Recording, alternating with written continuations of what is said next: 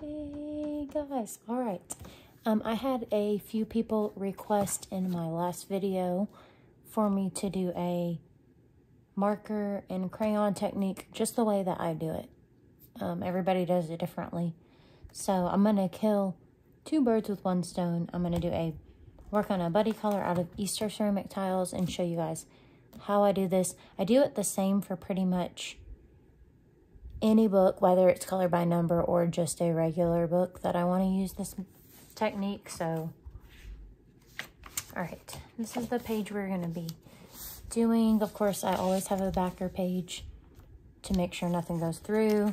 This is one of my handmade bookmarks that I am sliding off the side here. This is a buddy color with Elizabeth Rector on Instagram, and yeah, so I am going to work on this. So basically, I have a case to the side of me that has the Crayola Super Tips or Crayola like regular washable markers you'll see depending on the color. And then I have another case here that has Crayola Twistables and regular crayons that I kind of use in combination. So I'm going to start with the marker. So I need 19 and 20 are the outlines, so the gray and the dark gray. So basically what I do is I have a set of these already separated that I use for Such and Such Deva's books because I work in them so often. I have his books as their own separate, as these separate cases, as I said. So again, I have just a regular gray. This is the one where it looks like it's like shiny silver on the top, but it's at the light gray, and then just have a darker gray. So the key, in my opinion, to doing a crayon marker technique is move your book around. So if you get to a place that's hard to reach and it's kind of awkward, spin the book. And that'll keep it nice and easy to work on. I don't where was I going with that? I don't even know. But yeah, I just go around and I don't do very thick outlines. If you guys can hear TV in the background, I'm sorry, but let me try to zoom in a little bit. I don't know how much you guys are seeing of that, but yeah, again, I just do what I can and then I spin my book around. But I also do all of, and this is like as of a few months that I've been doing it this way, I go through and do all the marker outline first, then do all the coloring in with crayon. And I just think that it goes faster when you do that, rather than switching back and forth between, oh, I did that color, let me do the crayon. But that's a personal preference. I don't think that, you know, one way is better than the other. For me, and since I want to get as many pages done as possible, I feel like it works best for me to do all the marker outlining first and then go through and do the crayon. I also am very much a color switcher, I guess you could say. Like, I switch between colors. If I'm working on green and I get bored, I'll go to orange, etc. So I don't stay on the color and just finish the whole color, if that makes sense. Which, of course, would probably be your fastest method. But and for some reason on these ceramic tiles specifically, I start on the outside, on the border.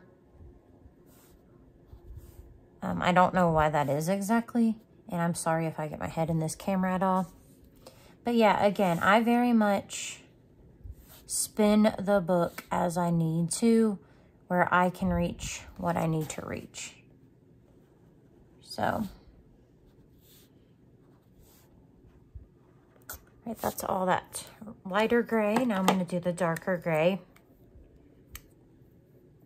And again, I I normally try my best to get these ones that are closest to the spine first.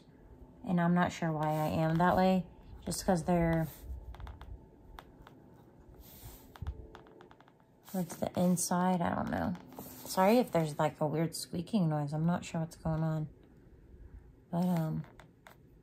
But yeah, I just, like I said, go all the way through all the marker first. So, I know a lot of people do these differently. I know people do like double marker where they do like a darker shade outline with marker and also color it in with a lighter shade of the same color. But especially in these ceramic tiles, and I have come to enjoy it in my colored caramel because the images are larger. They don't have as much detail. So I'd rather not waste all my markers trying to color that whole thing in and just use a combination. So if you guys want me to do a separate video with a colored caramel page and this process, I will absolutely do that. But I definitely think it is pretty much the same process. Now for that though, I don't go and do all, sorry, I'm saying too much. I don't do all the marker first because the way I work those pages is a little bit, my thought process is a little bit different because I am having to come up with colors on my own. So if you guys want a separate video on that, by all means, I'm happy to do that. Or if you guys want anything specific as far as videos go, I am open to your thoughts and ideas. All right, so now I'm gonna pull for the next color, which is 3, and that's a light brown. But yeah, like I said, I just turn my book, turn the marker, turn my wrist. You guys can see me moving in all different directions. And that's just how I work the best for this process. And, you know, I don't do super thick outlines. I know other people like to do thicker outlining, which I love and I think it looks amazing, but I haven't like quite figured it out how to make it thick, but also keep it nice and somewhat straight. I say somewhat because it's by all means not completely straight. So, yeah, like I said, I don't go from one color to the next. I kind of go on these, you know, I do their patterns. So, okay, so here is all light blue. But, yeah, I don't know if this is like very fun to watch or not, but I think what I might do is speed up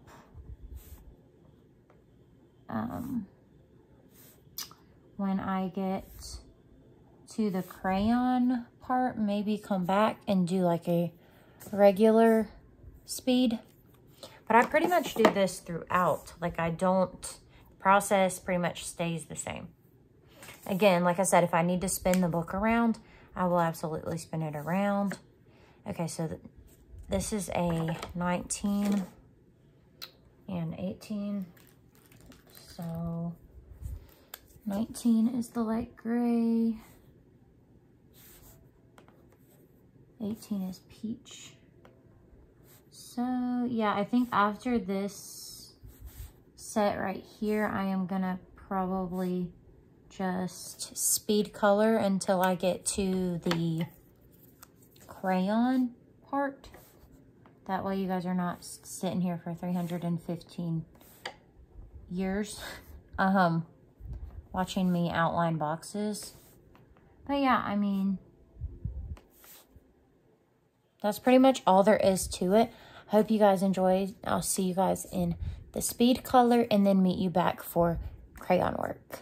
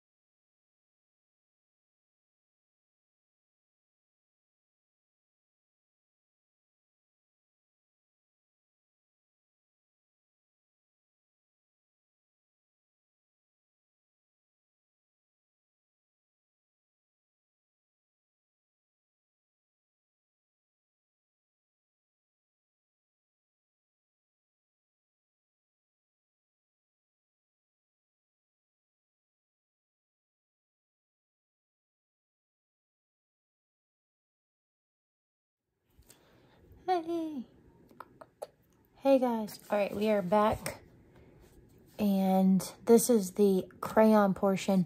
I'm just gonna start doing some of it, and then we'll leave it at that, and then I'll post the finished page on Instagram, so that way I'm not having to be here for like 20 years to show y'all the easiest process ever. However, I do use a combination of the 50 set of Crayola twistable crayons, the 50 set, and I use regular crayons for some of the, like for dark green, hot pink. I don't have hot pink on this page, but for a couple different colors, I use regular crayon. So, and then there are some times where I just get my huge box of crayons and just go to town. So, you know, it just depends on what I'm feeling like. But like I said, I do have this separated with twistables and regular crayons that are color matches for this book. So a lot of times that's just easier for me to grab. However, here, I normally do the same color until it's complete. So like when I was doing the outlining, I go from color to color and switch it up. But when I'm coloring with the crayons, I do all the yellow, for example, then gray, and do all of the same color. I don't know. Why am I saying it like that? That doesn't even... I'm going crazy, y'all. All right. Well, anyways, I'm going to find my light gray that I love to use. So, yes, I am digging through Crayola Twistables. But, yeah. So, the Crayola Twistables don't have color names. So, take that with what you will. They do on the box have names, but I don't know why they don't print them on the Twistables themselves. I try my very best to get the closest color to the outline. I don't know why I do that, but that is just how I like to work it. If you want to go a shade lighter, a lot of people like that. But I feel like either way, since you're using crayon, they're going to be lighter than the marker regardless. So it'll have that nice outline. But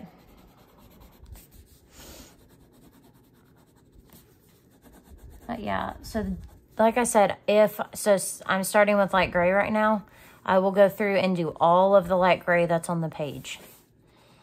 And then move to the next color, if that makes sense.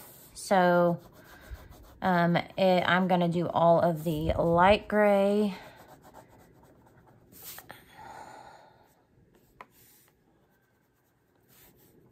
There was light gray in some of our pattern. So I'm going to go through and do that. But yeah, I don't know if I really did a great job explaining this video. I hope it's still helpful. I think that's all light gray. Cool.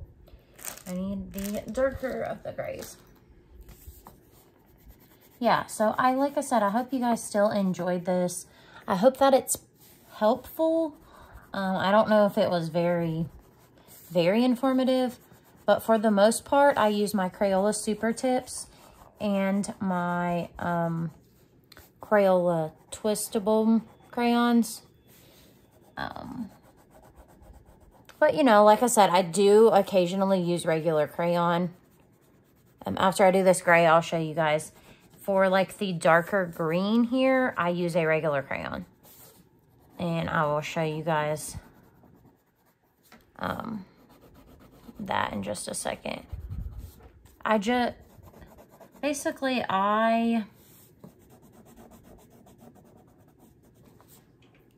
this is pretty much how I do it. It's nothing that complicated. Let me find that dark green crayon. Is it this one? Yeah. Is it that one? Yeah. I use pine green, and sometimes I use asparagus green, just a regular Crayola crayon. And so for my darker green, I like the ones that come in regular crayons. I feel like in the Twistables, the darkest green, to me, is what I would consider to be like the true green, like regular green, and not a very, very dark green. That's just my opinion. So that's why I have a regular crayon that I pull for this one.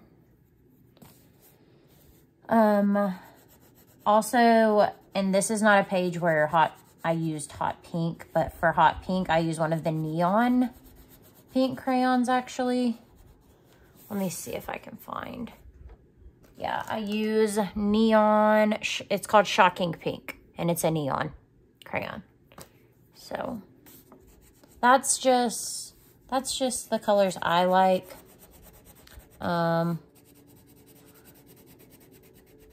You know, like I said, mostly I'm using the Crayola Twistable crayons, though.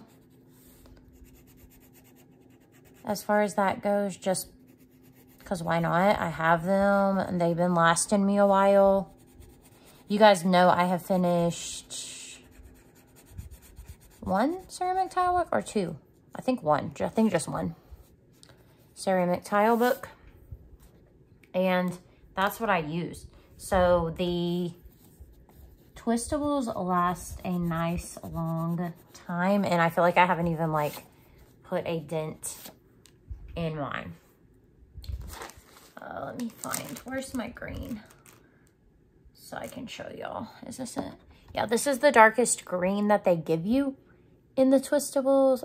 You're not telling true color on camera, but it's just, you'll see when I color in the bigger leaf here, this true green. It's just a true green. It's not even really a dark green. And that's the darkest green that comes in there, in my opinion. Yeah, they have olivey green, but I don't know that I want to use that for this type of book. I don't think that that's really where I needed to go with the color of green. So, but yeah, oh, I forgot part of the dark green, but yeah, like I said, hope this was a helpful video. I hope that you guys try this. If you do try the crayon marker method and you've never tried it before, I would love to see what your pages look like. And would love to see them on Instagram. I would be happy if you would message them to me or tag me, just so that could see what you guys are working on. Also, as I said at the beginning of the video, if you would like to see a separate video for this process in non-color by number, I would absolutely love to do it. Sorry for the camera shake probably when I get to the big spaces. But yeah, as far as that goes, I'd probably work in a colored caramel book, because those are the ones, that style is what I would use crayon marker for as far as non-color by numbers. And that is because of the large spaces. Like I feel like, as I said in the beginning, you're wasting a marker to try to color a whole large area like that. So, yeah, if you guys would like to see that, please, please, please, please, please let me know. I would love to do that, and I may just do it anyways. But, yeah, I hope that this was helpful and enjoyable. Like I said, I am going to probably finish this up off camera and then post it on Instagram. But, yeah, and I hope that you guys got something from this video, and I'll see you guys in the next one.